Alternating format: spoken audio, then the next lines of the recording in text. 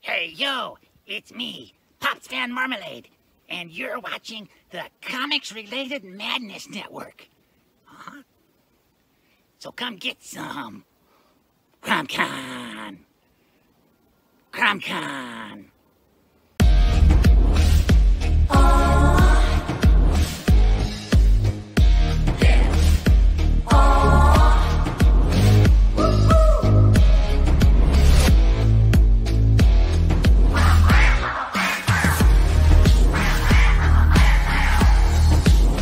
Your favorite podcast is Critical Blast.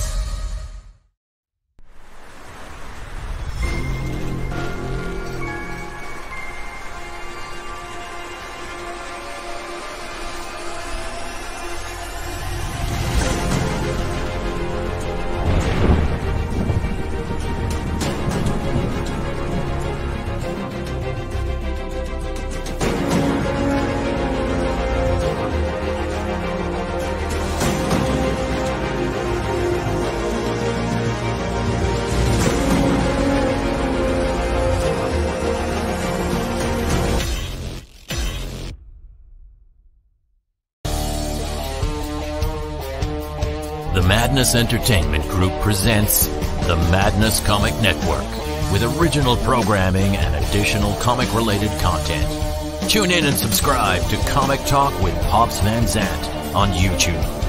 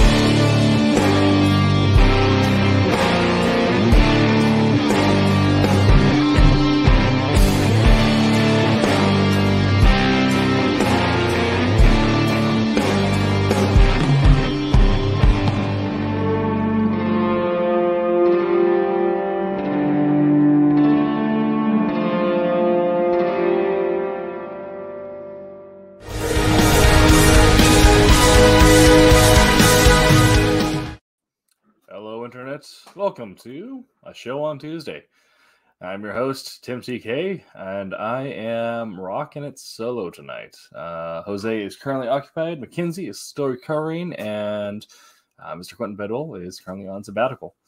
We may have someone else from the Silverline community join us later on. We will see. I'm being harassed by a cat.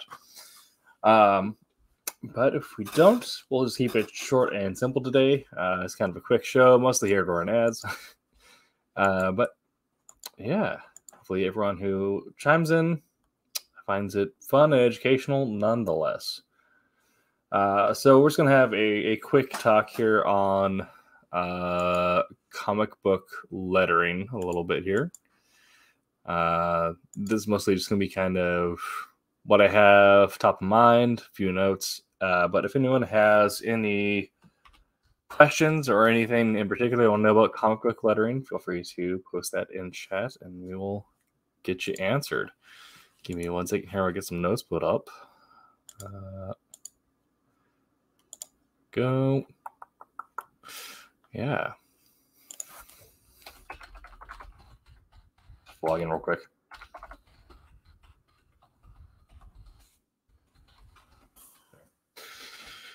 Okay.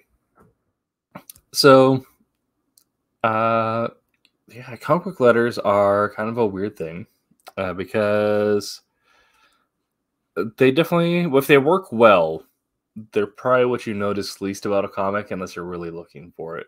But if they don't work, then you absolutely notice them because they'll kill everything else. Bad letters can kill artwork, it can kill a story. You know, you can even kill pacing, something as amorphous as pacing of a story, by having bad letters with it. And so we'll kind of start by defining what lettering is, and that is the text that actually appears on a comic book page. That is the speech bubbles, sound effects, if they're not drawn in by the inker or penciler, any sort of annotations or square pop-ups, anything like that. Sometimes inserts, but anytime you can actually have letters on a page. With good lettering, you're going to notice that it's going to naturally guide a reader's eyes around the panel and throughout the page. A good letterer is going to essentially use the dialogue that's being spoken as a guide to go from artwork to artwork without actually overstepping on the artwork. So that way the reader gets the full experience. They get to have you want to curate and guide the tour of the comic. So the reader's getting the full experience without having to, focus or think about shifting their eyes to where they need to go next. Bad letters will either be in an order that doesn't do that. They might, you can get to the point where it almost feels like it's reading backwards, or you might even overstep and cover Hellcat points of the art with lettering, which is not good for anyone. The cat takes out my cable. That could get interesting. So, with all that being said,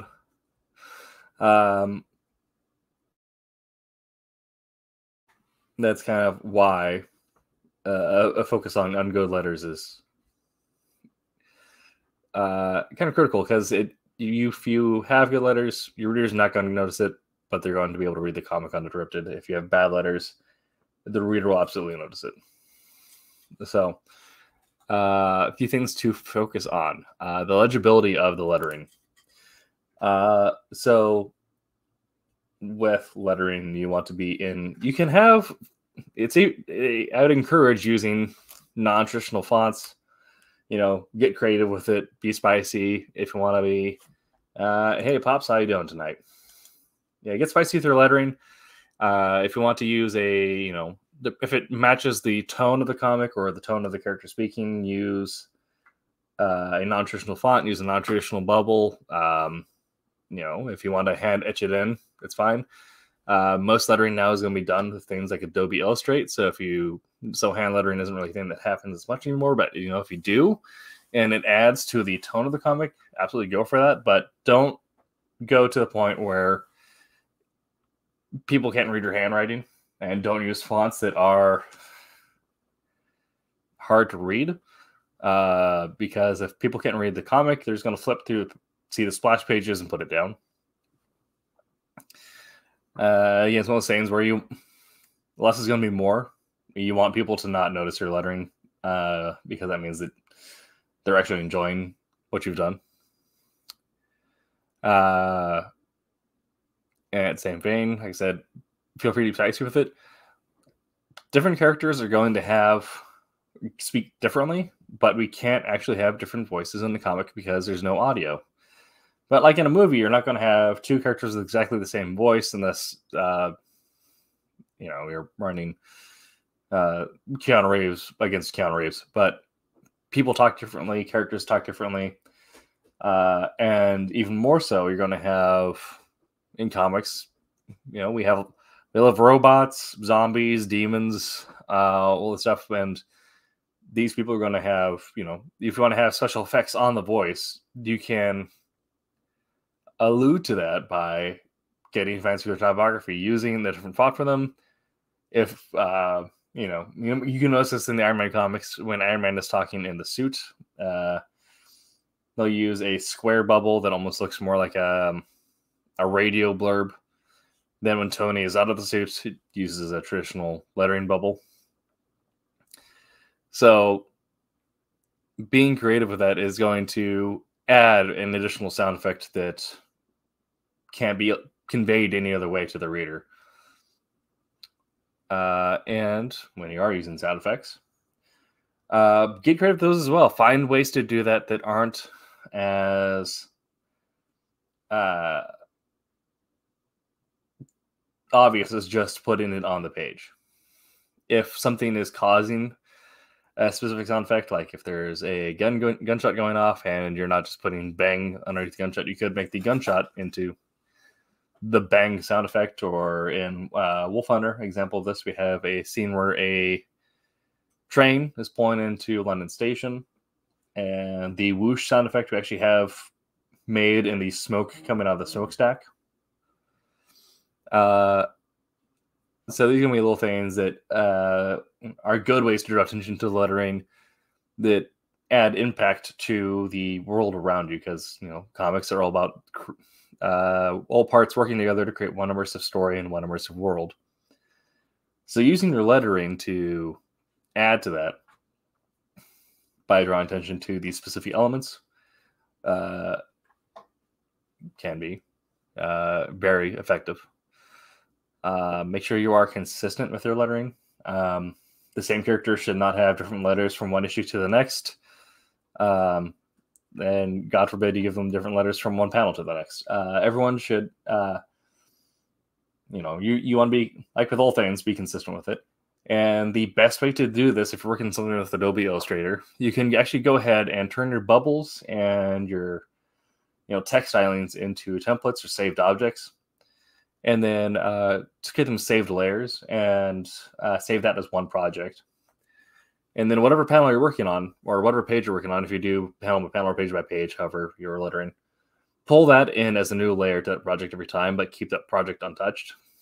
I believe you can also save them as elements, and I haven't lettered in a little bit, but you can also save them as elements, and then you'll be able to pull them into other projects. But I prefer to keep essentially just one working project open, and then every time just pull a new panel into that. So that way the workspace stays consistent and your letters stay consistent for your character. Otherwise you end up getting the same effect, like if, recasting someone mid-season, how off-putting that is for the audience. You get the same effect if the letters change mid-issue. And, the other thing that, note-wise I have for letters is if you're still hand lettering, good on you. But if you want to up your pace, or if you feel like you're just getting into lettering, some level of digital literacy can help a ton. So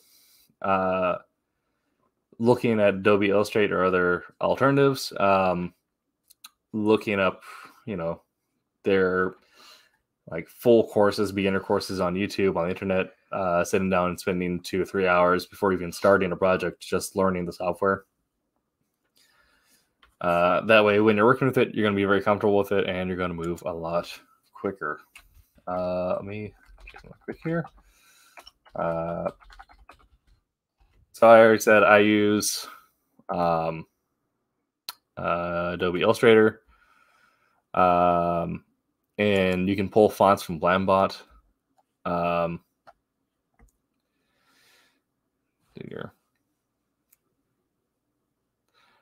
GIMP is actually fairly decent. I use GIMP now instead of Photoshop for day-to-day work.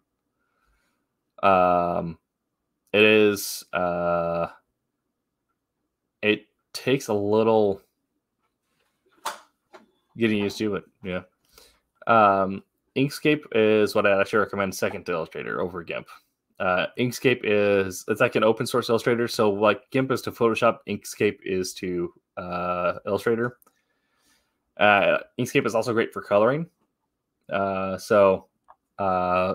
If you're just looking into getting into lettering comics and you just got some sample pages you want to work on to put together a portfolio, pull those into Inkscape and learn the software.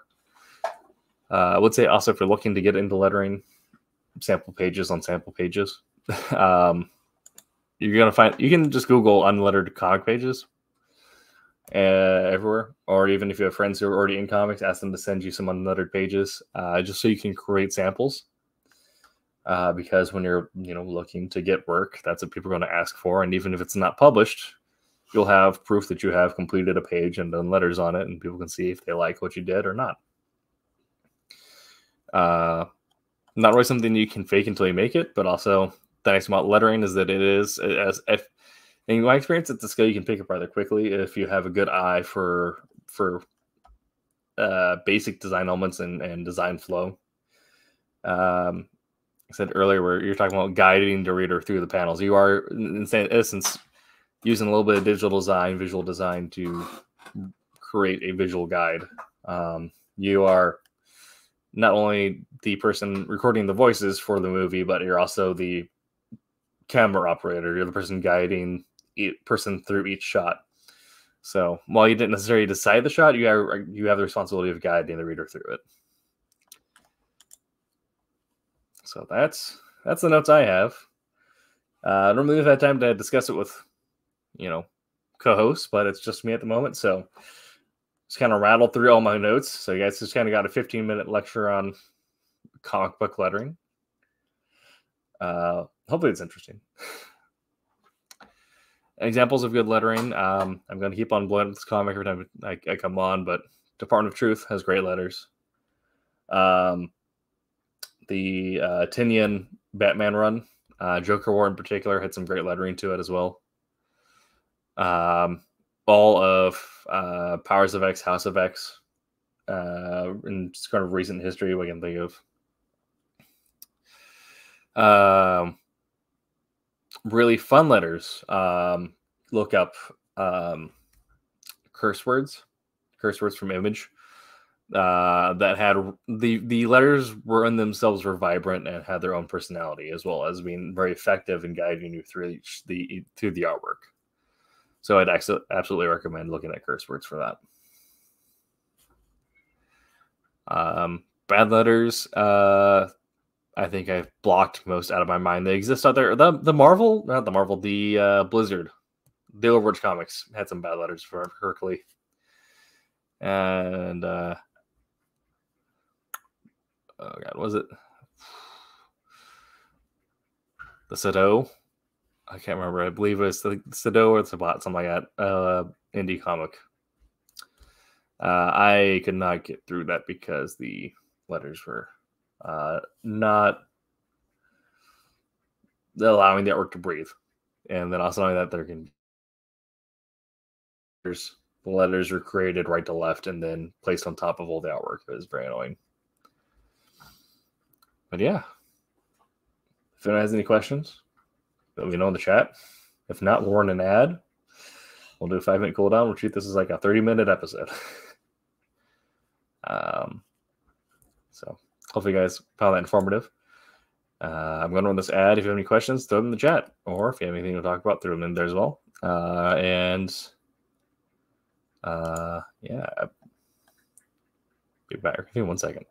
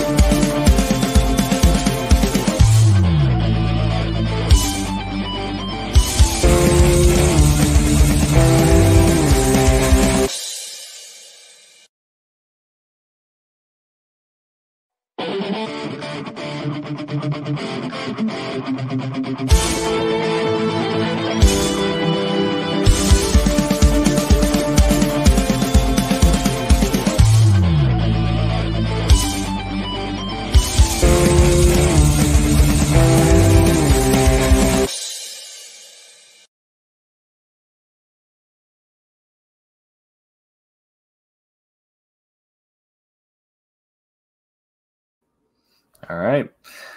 Well, like I said, that was our other for the Silverline Kickstarter currently going on. This has been a short episode on comic book lettering. None of my co-hosts are here to talk about it, so I just kind of gave you a brief lecture over what I had top of mind and some notes I had.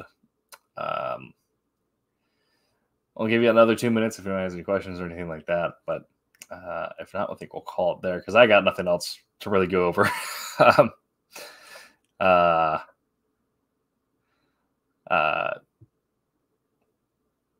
Unless anyone wants any homework or anything like that. If you want practice, I said download Inkscape, Google non-lettered comic pages, sample comic pages, anything like that, and just go at it. Look up YouTube tutorials on lettering. Create yourself a little bubble template. Creating a couple layers of circles, throw it onto your project, create some tails, and just go to town. Like with anything, you only learn by doing, really. So there are some pretty good guides on YouTube for the actual practical of it. If I had time to prepare for not having hosts, I kind of wasn't expecting to be alone here tonight. I probably would have gone through and actually got some stuff ready, and then we would have been able to fill time by actually going through and doing a guided tutorial on creating letters. But this is just kind of the overview of best practices.